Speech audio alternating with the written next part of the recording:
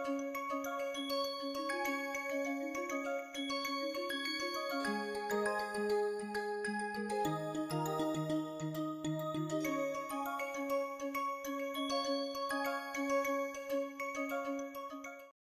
so that was the pyrolysis part, and now moving to the biomass gasification. So, gasification is another way of having a higher yield of hydrogen without looking into multiple reactors like we have seen in the pyrolysis, where we do pyrolysis in one reactor and the hydrogen yield or hydrogen enhancement in the separate reactor. So, we have already seen the understood the gasification, pyrolysis and the combustion part. So, typically gasification, as the name suggests, conversion of biomass solid fuel to a gaseous fuel. Gaseous fuel easy, handy to use, to store, to transport, unlike the biomass which is a little inconvenient for multiple use. So, that is the simple thing why the gasification is done. So, now gasification is a substoichiometry combustion of a fuel. So, typically less amount of oxygen that we are supplying.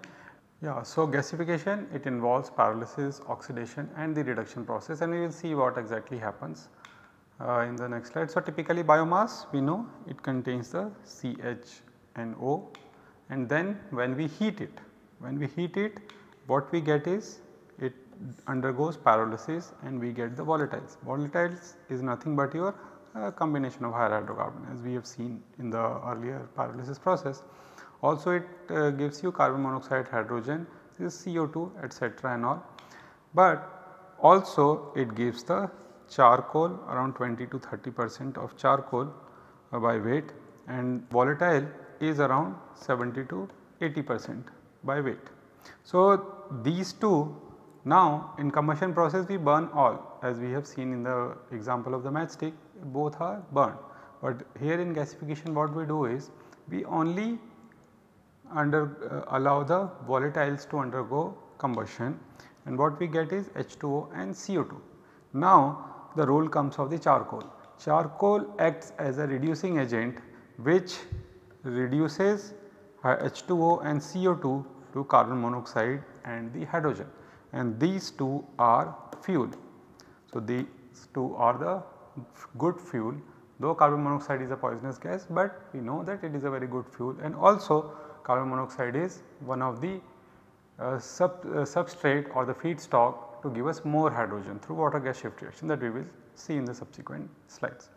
So, this together is called the synthetic gas, or in short syngas. So, this is what we get in the gasification process, a very simple process, and if we understand, as we discussed in the last slide, that is a substoichiometry process. So, now if we look into this graph, this x axis is the equivalence ratio, and when we say equivalence ratio of 1 means it gives enough oxygen for complete combustion, and that is what we mean by stoichiometry. So, this is the stoichiometry point where we have the enough oxygen, and if here it is less oxygen and beyond this point we have more or excess oxygen. So, when we are talking about the pyrolysis, it happens without the presence of oxygen. So, 0 oxygen is there, no oxygen or absence of oxygen, or just in the inert like nitrogen gas environment or something. But gasification happens when we are supplying around 20 to 40% of the required oxygen amount, and here we get finally the carbon monoxide and the hydrogen as a product. And as we have seen in this particular slide, this is not a single step but a multiple step where the pyrolysis, combustion and reduction, all the three processes happen together in a single reactor. So, again to reiterate physically how it happens, we first thing is the process the drying, where we heat the biomass and remove the moisture. So, typically gasification process 20 to 30% of the moisture is allowed, because moisture removal is a very highly energy intensive process. So, overall temperature gets reduced if we are putting very high amount of moisture, and typically many of the green biomass will have 40 to 50% of moisture, and it will be difficult to process here. So, first we need to dry it, and then this is happening below 200 degrees centigrade. So, typically more than 200 degrees centigrade, the organic molecules they start undergoing thermal decomposition or what we call as pyrolysis.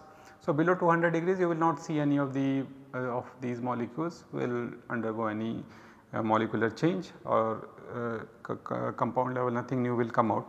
But more than 200 degrees we will get, and what we get here is charcoal that we saw 20 to 30% by weight, and the tar, and this tar is 70 to 80%, and this tar is nothing but the volatile. So, this is nothing but the volatile only. It has a, in literature you will find a different terminology for that.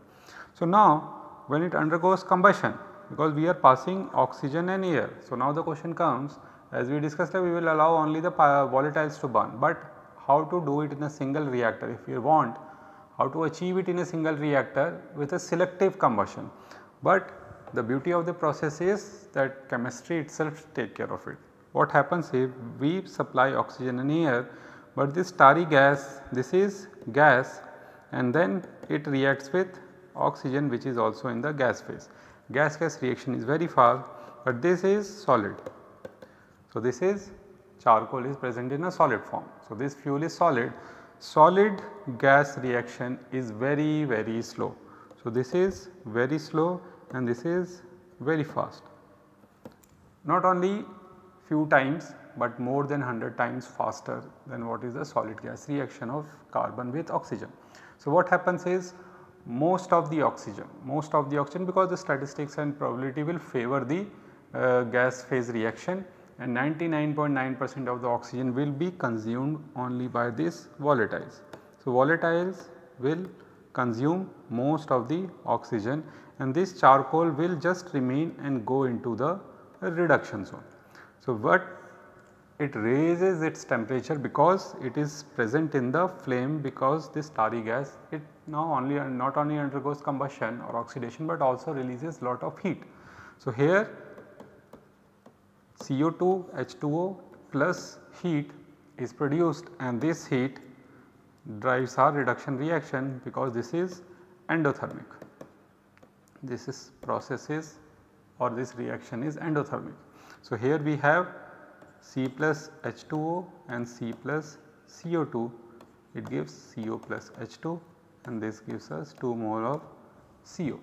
So, this is endothermic in nature, both the reactions, but this hot environment that has been created by the combustion of the volatiles sustain this reaction with the charcoal, which is now do not have any access to oxygen, but it has access to CO2 and H2O, and it is happy to react, and then it releases our H2 and CO2 as the product. So, that is the overall process of biomass gasification, and if we look into the reaction, then combustion. So, typically some part of the carbon will burn, but yeah, very minor negligible amount, and then most of the oxygen will be consumed by volatiles when it reacts with oxygen, and also it produces heat. And then the water gas reaction, this C plus H2O and Bordeaux reaction, these two are major producer of our fuel gas, that is the hydrogen and the carbon monoxide. Another reaction that I was talking about is the water shift reaction, where carbon monoxide also reacts with H2O. If there is enough H2O present, or if H2O is present in the system, it will not only attack carbon, but also it will react with carbon monoxide, and carbon monoxide and H2O is now, this is a gas phase reaction. Gas phase reaction, again it is favored more compared to this solid gas reaction. So, here this also gives you hydrogen, extra hydrogen, and this is one of the things that when we want to enhance the hydrogen production, we can use this H2O to enhance more and more hydrogen into it. And then we have a methane production, and this is also slightly sort of exothermic, but this is also very the occurrence is quite low compared to these 3 reactions. So, these 3 reactions that goes in the reduction zone are prominent, and this is less prominent, and this volatile oxidation is more prominent, and this is less prominent. So, this is the overall chemistry of the gasification process. And now when we look into the technology, just to give a brief history of this gasification, especially the biomass gasification process, it is a very interesting history. It was the Second World War was going on, and the US, UK and the Allied forces, they found that the blocking the supply of the petroleum may hamper the German forces, because Europe as such, Germany was almost holding the complete Europe, but Europe does not have much of a petroleum reserve. They have lot of coal, but they do not have enough petroleum reserves in the Europe. So, and it was dependent on either Gulf or the other countries in Africa for supply of the petroleum oil. So, that was cut down, and then German forces or the Hitler, he was a bit taken back, but then there was one scientist called Fischer-Tropsch.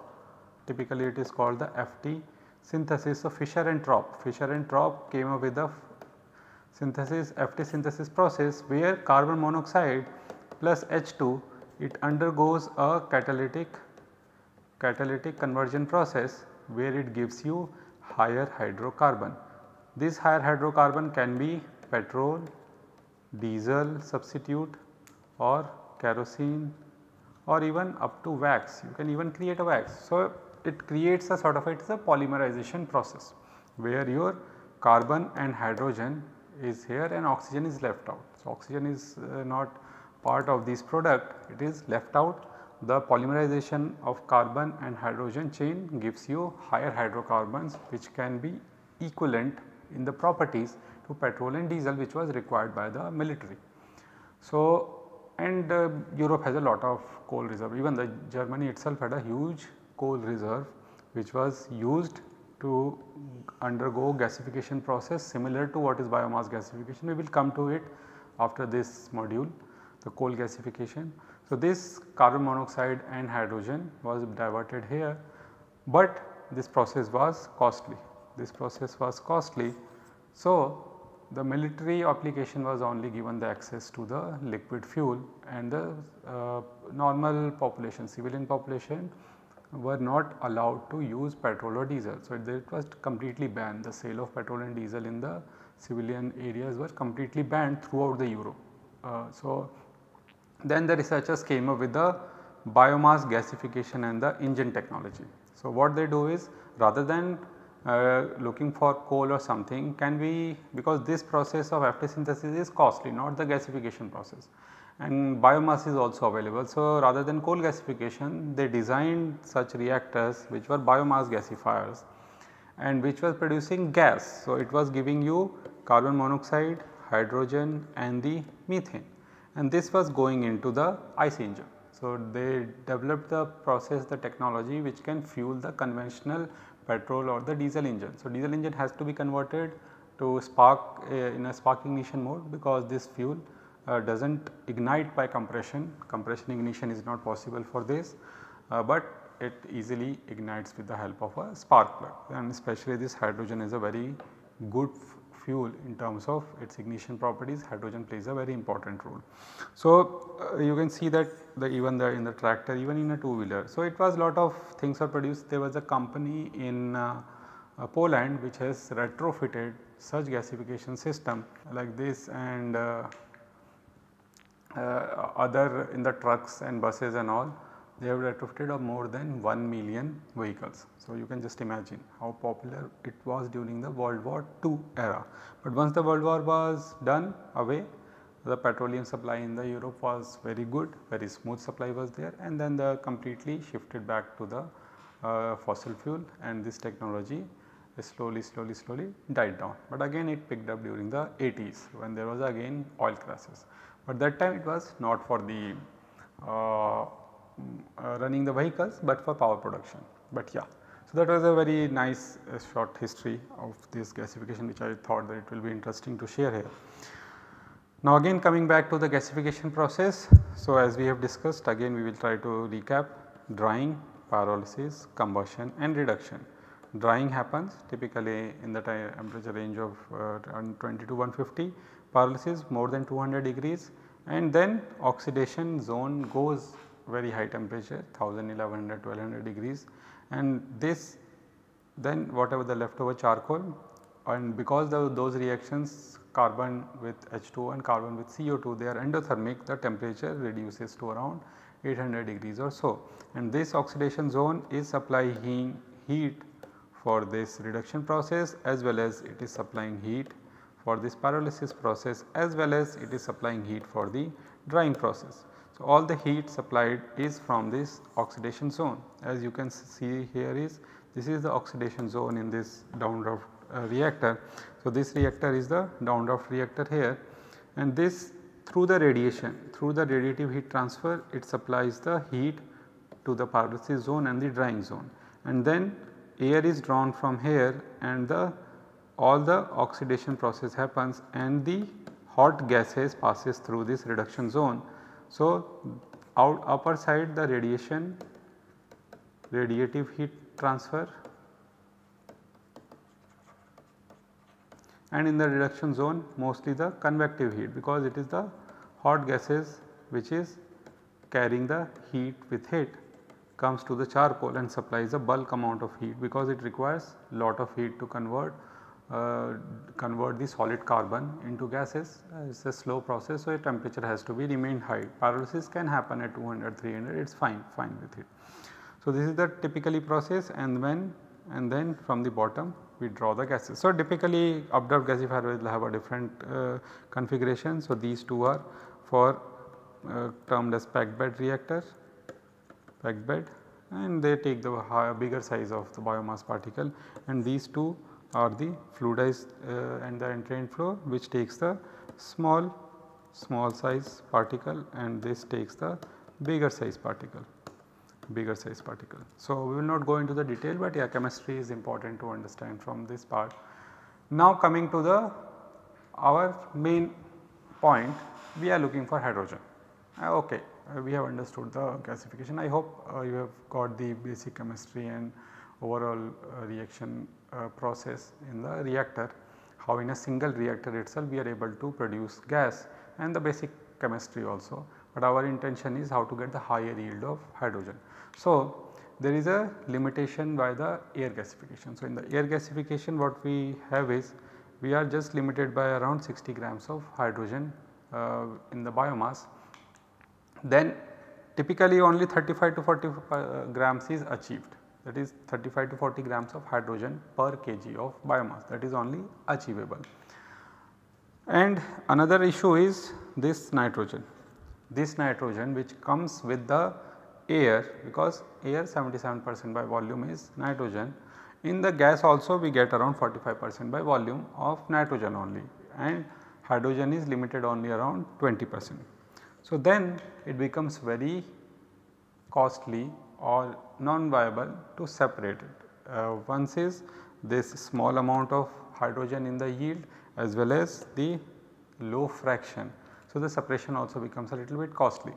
So, the process that can do away with this limitation is, first is using the oxygen to eliminate to increase the hydrogen volume fraction by eliminating this nitrogen. So, if you remove this, automatically hydrogen fraction, volume fraction will go up, or approximately it will get double, but yeah, it will not increase the amount of or the mass of our hydrogen in the product gas, but that we can enhance by using steam as a gasification agent. So, and we have seen with the reaction with carbon and carbon monoxide through water gas reaction and water gas shift reaction. So, these two reaction. So, again if we look into that, so these two reaction. So, water gas reaction with carbon plus H2O, and the water shift reaction, that is carbon monoxide plus hydrogen. This gives us a high amount of or excess amount of hydrogen through it, and here we can get more than 100 grams of hydrogen by it. And this endothermic reaction, this is highly endothermic, and then this is the high adiabatic temperature causes operational issues. So, if we use these two alone, then we face problem, but if we combine these two through oxy-steam gasification, replacing nitrogen by steam, so oxygen fraction will still be low, it will not give us operational issues, and steam fraction, which participates mostly in the reaction in the reduction zone, will give us high amount of hydrogen by reacting with carbon and carbon monoxide. So, these two combined together give us a very good stable operation of the reactor gasification system with the high amount of yield of hydrogen. So, here again what is the role of steam here is, one is the steam reforming, then the water gas reaction and the water gas shift reaction. So, here we can see it is the steam which is giving us this hydrogen mostly. So, here hydrogen is coming from here, that we have seen in the pyrolysis process also, but here in the water gas shift reaction H2O is coming purely from steam. In water gas reaction also hydrogen is coming purely from the steam. So, typically biomass gasification, air gasification, which is limited by 35 to 40 grams, here we can enhance it. We have got around more than 100 grams of hydrogen per kg of the biomass, and that is almost 200% exa steam. And this is the beauty of the system, that we can use the carbon in the biomass to get the hydrogen. So, and this is one of the results from the publication, that as we increase the steam to biomass ratio. So, this is steam to biomass ratio, as we increase from 0.5 to 1 to 3, and when our hydrogen yield is also increasing. So, y axis is hydrogen yield is around 60-65 grams, it goes more than 100 grams at the equivalence ratio of around 2.7. So, that is the beauty of this system of the oxy-steam gasification. So, this is the result, as we increase the steam to biomass ratio, our hydrogen yield is increasing from around 66 grams to 104 grams. And typically the biomass gasification, biomass contains around 60 gram, and we are able to add 44 grams extra to get the 104 grams of hydrogen per kg of the biomass. So, with this slide I would like to end or summarize this particular module. So, here in the starting we have looked into the chemistry of the pyrolysis process. We are using the bio oil reacting with a steam in a catalytic reactor to get more hydrogen, and then move to the gasification process, where we try to understand the air gasification, the chemistry behind it, how in a single reactor, unlike the pyrolysis process where we have to go through two reactors, one for pyrolysis and one for pyrolysis bio oil catalytic conversion to more hydrogen. Here in the single reactor we are able to get in the gasification process pyrolysis, combustion of the volatiles, and then the reduction of the CO2 and H2O by carbon, that is the charcoal itself, and then when we use extra steam we can enhance the hydrogen production just like we did in the pyrolysis process, but in a single reactor. So, here we summarize the module for this pyrolysis and gasification part and the biomass part. In the next module we will discuss about the coal and the coal gasification and the hydrogen from the coal in the next module. Thank you.